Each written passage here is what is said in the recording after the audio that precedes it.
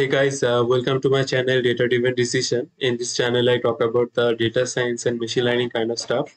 If you're down for that, please subscribe to my channel and see different kind of videos I make for data science and machine learning. So today's topic is all about the functions in Python and Julia. So first, I'll show the functions, how the functions looks like in Python, how to create the functions, and different things of a function. So on a basic level, you will understand in Python. The same thing I'll implement in Julia so that you'll have an understanding of both the languages. So whenever you'll face this sort of challenges to write the code in Julia and Python, you can just refer to these notebooks. Okay, I'll give those notebooks inside in the description of the video. So what is the function is all about? So if you can write it like this, so function is basically you're creating a module. You're not going to write that module all the time. So basically it's a module. Okay, so it's a module which you can refer many times, many times. Like you don't have to write that code. Suppose for an example, this is a simple function. The whole thing, it just prints the my name, Shomubroto Roy. You can put your name also. So it just like give the it just printing the name. That's the only thing for this particular function. It's like a print statement, but I write it in a function way so that it's easy to understand for you. Okay, so if I just clear it and if I just try to run this, how does it work? So if I just run this function, so I'm just created the function, right? There is no any output right now for this function. To get the output out of that particular function, what you have to do, you have to just use the function name and you have to use the first two brackets. Okay, only then it will work, otherwise it is not going to work. So suppose I just use the function name and if I just remove these two and write it, then it is not going to show the output. It's just going to show that there is a main function is there which is about to execute, but it's not been executed yet. So for to execute that particular function, you have to use the first parenthesis, right? If you just run this cell, you can see that it's just showing the output. Okay. So here I return that particular name as a string value. Okay. So I can save that particular value also. So if I just want to save that name in a variable, I can just put it like this. So name equals to this. Okay. In that case, what happened is that it will not show any output, but it will show that in a like it's just going to save that in the name variable. So if I want to see the name, I can print that name. Okay, if I just run this, then you can see that I can see the output right now. So in this way the return function works. Okay, at the same time also I can do the print. Like in that case I don't have to return anything. Okay, so for that what I'll do, I'll just I just show you. If I just copy this whole thing and paste it here, so instead of return, I'm going to print that name. Okay.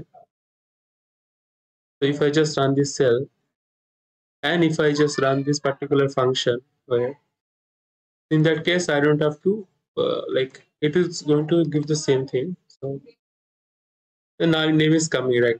But if I want to try to save that particular thing as a name in a particular variable, which I'll not be able to do that. So if I just try to run the same cell, it's showing the output, but if I want to print the name, it should not be give none because there is no value is returned out of it.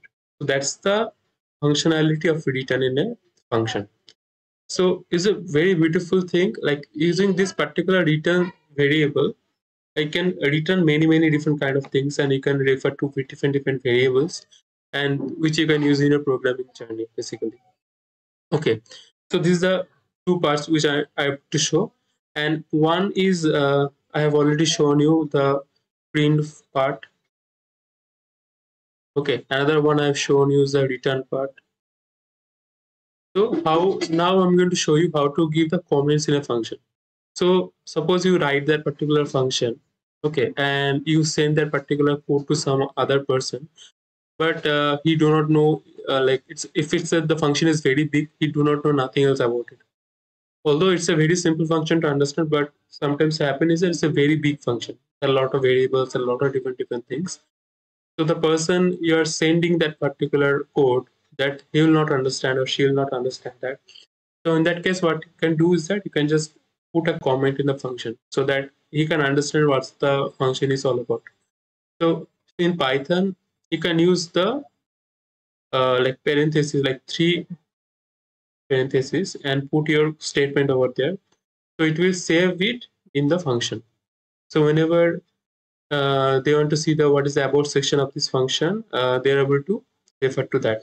So if I quickly show you this, okay, so it's already there. Yeah, so it's already there. So you can see this. If I already have run this function, right? So if I can run this, and if I just try to write help, okay, there is a help method is there, function is there. So if I just run this, okay, okay, this function prints my name. Okay, it just show you the about section. This function prints my name. So what is it? It's all about this particular function. Okay, that is what it shows. So the same thing you can also do in Julia also. So if I go to the Julia notebook, you can see that a similar kind of structure in Julia.